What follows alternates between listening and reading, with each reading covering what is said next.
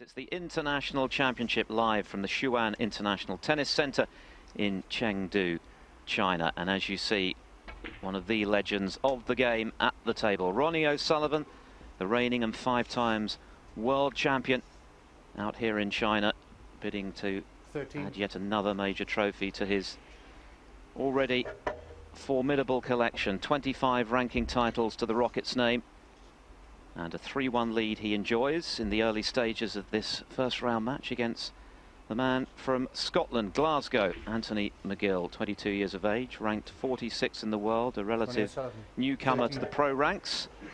They shared the opening couple of frames, but look at that for a safety shot from O'Sullivan. And this big crowd in Chengdu enjoyed the skill on show there. The first 6 frames will progress to round 2. Joe Johnson, the 1986 World Snooker Champion, alongside me, Philip Studd, for this match. And Joe, it's always great to see the Rocket in town, and you only had to listen to the applause for that terrific safety to know that he has an army of fans in China, just as he does all over the world. Yes, it's always great to see Ronnie O'Sullivan in action. Number 30 in the world now, but that's down to him not playing in any events last year except the World Championship, and just showing there that what a great safety player he is, nestling that cue ball in behind the yellow. The young man he's playing, Anthony McGill, he's on the up and up, number 46 in the world right now. Going to be a force in the game, I feel. My tips this year to do well, although he hasn't played that one well. Now, has he got away with it? They have met already this season. O'Sullivan edging McGill 4-3 on his way to winning the 4th event on the European Tour. And as you see, McGill not able to get that red safe, and rather overhitting his safety. So a chance here for O'Sullivan to extend his lead.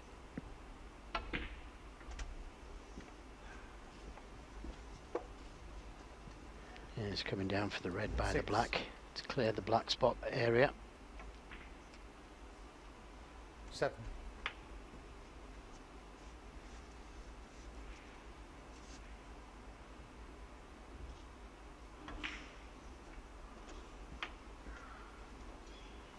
Now may try and leave an angle here on the black to try and bring more reds into play.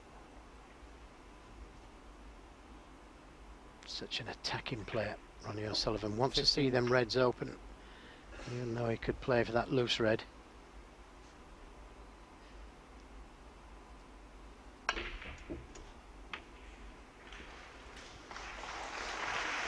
Well, it could have been better, but still got a red to the right middle. And if this one does go in, the reds are there for the taking.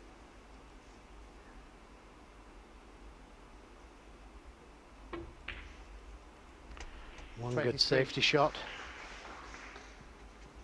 One good positional shot on the red to open the reds. And all of a sudden, Anthony McGill is looking at 4-1 down.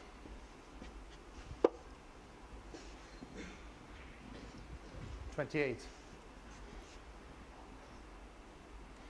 it was a terrific safety from O'Sullivan, which created this frame-winning opportunity. It is an area of his game that has been underrated down the years, but he is rock solid tactically. And when you ally that to his marvellous break-building skills and his potting prowess, it makes for a pretty irresistible combination. 35.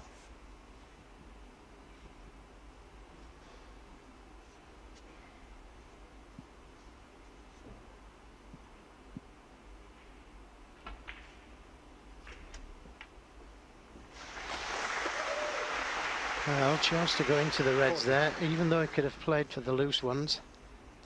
And it's worked out okay. 41. Black passes the red into the left corner. And he's not hanging about.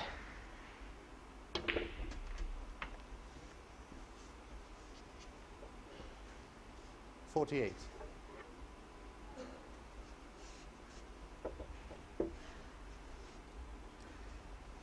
You see this red will suffice for O'Sullivan. Always a great crowd to watch the rocket. 49. Quick look at the scoreboard. O'Sullivan will know the job is done. This will make certain. And the crowd know that this frame 56. has gone west for Anthony McGill.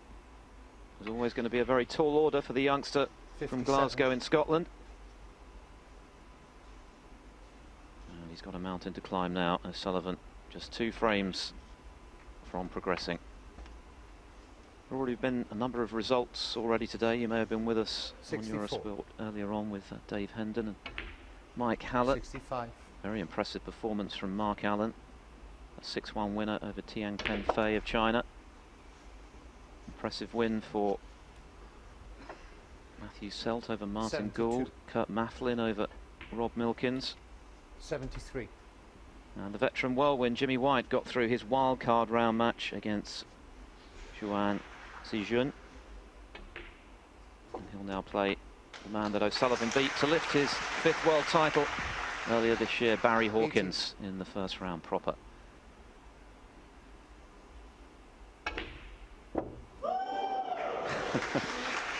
Well, the crowd thoroughly enjoying watching a maestro at work. Ronnie O'Sullivan producing another spectacular break after that wonderful safety. He's 4-1 up against Anthony McGill.